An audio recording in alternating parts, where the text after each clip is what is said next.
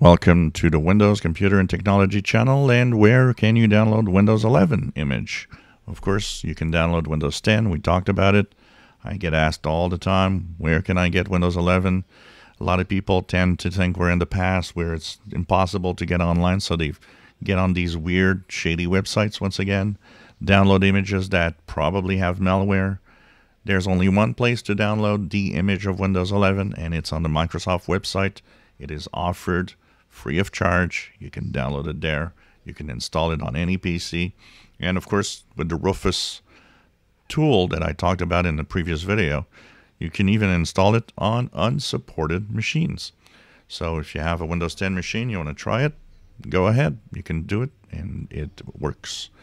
So you can download the Windows 11 image, and it's always the latest image that you have here on this page. This is the page to go to. I will of course share the link of this page in the description below. You have the installation assistant that you can actually download, which is kind of the media creation tool basically. Well, if you want, this is the media creation tool actually. So you can upgrade from here. You can try it if you want to upgrade from Windows 10 to, you don't necessarily have to download the image directly. You can just use one of the tools here. So the installation assistant will help you, or the media creation tool, which can just create a USB bootable USB drive, DVD, or so on for Windows 11. And you have access directly to the images if you want to have the Windows 11 disk image, which is right here. And its multi-edition is also, this image is big because it's all editions within the same image. If you're wondering why it's just x64, remember that Windows 11 is the first Windows operating system to not offer a 32-bit version of Windows. So if you are on a 32-bit machine, you are going to have Windows 10, which is the latest that you can get for an x86 machine. So this is where you need to go. Once again, if you download this and install it, even if you don't activate it, it will work. You can use it for as long as you want.